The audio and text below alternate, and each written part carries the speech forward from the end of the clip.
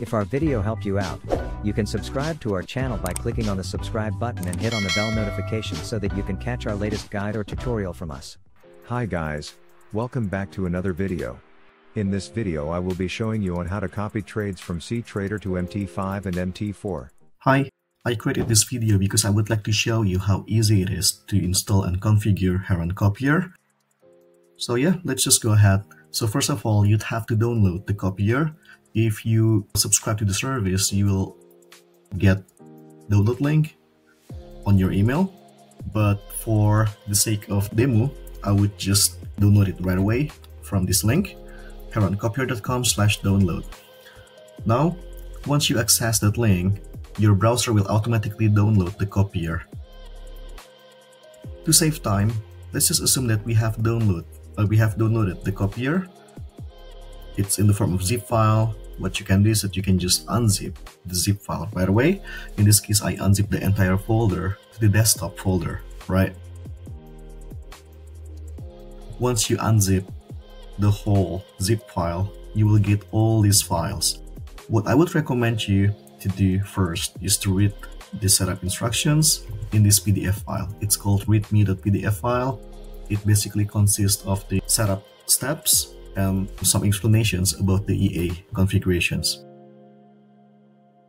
Right now, on the setup steps, you will see the prerequisites. You'd have to download and install both versions of this VC++ redistributable, which are the libraries needed for the Copier to run. So please download both of the prerequisites and install both of them. Right now, once you have installed both of the prerequisites, you can go ahead with the actual installation step. Now in this installation step, there are two steps that you can choose, whether you would like to run the installer automatically or if you would like to install it manually. I would suggest to use the first method instead because it is a lot easier. Right now, for this demo, I configured my setup this way. So I will have like one master account using cTrader, copying to one slave account using MT5 and another slave account using MT4, right? And as you can see right here in the EA settings, we still do not have the Heron Copier installed at all, right? So now let's just go ahead with the automatic installer method.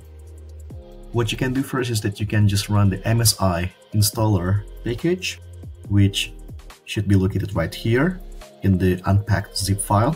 So just click this file, right-click this file and then click install. Once it is installed, you should get an application.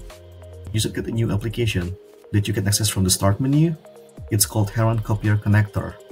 Now let's just run this file and you will get a new applications running on your desktop. And then please go ahead to the installer tab, which is the second tab on the left, and then just click install. Once you get this confirmation pop-up window shown up, it means that the EA should be installed on your terminals. Now let's just click OK. And let's go ahead to verify if the EA is installed or not. I'm going to click refresh on the EA list, and as you can see right here, now you have the Heron Copier folder in the list. The same with the MT5 as well. Right, it's there. I think at this point the Copier is installed already. Let's just run it. So to run the Copier, let's start with the master account first. As I said before, we plan to use the cTrader as a master account. So please just run this EA, Heron Copier Master. I'm going to use my license key in this case. And let's just go ahead and start the EA right away. Right. So as long as this text is shown up on your chart, the server is running, it means that the master EA has been configured properly. Let's do the same with the slave accounts, but instead of running the master EA, we will run the slave EA. I'm just going to drag it to the chart, like so. I will use the default settings because the symbol names are exactly the same. I'm going to click OK for now. Let's verify if the status is connected. So now it's connected. It means that the slave account, in this case the MT5 slave account, it is ready to receive the instructions to copy the trade from the master. I'm going to do the same with the other slave account, which is an MT4 slave account. Again, just drag the slave EA to the chart. I'm going to use the default settings for now. And let's see if it has the exact same connected status. Right, so now we have both slave accounts connected. Let's just try to perform a test trade. I'm going to open a new position. And it's copied, right? The position is opened. I'm going to just perform some more tests by attaching stop loss. And the stop loss is there. The same with the take profit, and the take profit is also updated. I'm going to detach one of them. I'm going to detach the SL. Right, seems to be working just fine, right? Now I'm going to close this position. Right, so it means at this point the copier is configured already for two slave accounts, one using MT5 and the other one is using MT4. That's not all actually, because the copier supports additional platforms: TradeLocker, 𝐬𝐮𝐬𝐫𝐞, and the 𝐸𝐿. For the rest of the platforms, you can just simply run the slave copier app and then fill the credentials and then run the copier, and that's it. But the entire step, as you can see, is really simple, right? And that's not the only feature of the Heron copier, because if you would go to the connector window like so, you will be able to see the list of your accounts.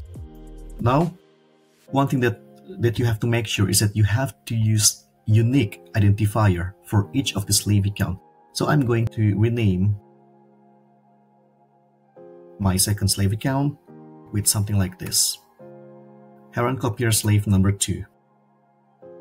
And let's see if it will show up here. I'm just gonna refresh or reload the page. Now again, let's perform another test trade. It's a sell position, and as you can see, both slave accounts copied the position properly, and you will be able to see the status of the connections for each of the slave account, as long as the balance, equity, and floating P&L, I would say almost real time, because they are updated for every 5 seconds, right? That's not only it, you can also access this information straight from the dashboard. So if you have like your mobile phone or other PC, you can still monitor your accounts without having to log into your VPS, which could be handy. So the link is copied. What you can do is that you can open this link in another machine so that you can still monitor your trade without having to log into VPS, which is very convenient, I would say. Let's wait until the cTrader master account shows up. Oh, here it is. Right, I think that's all. Yeah, I think that should be enough. Let me know if you have any questions. Alright. Thanks for watching. If this video helped you out, please like and subscribe for more contents like this.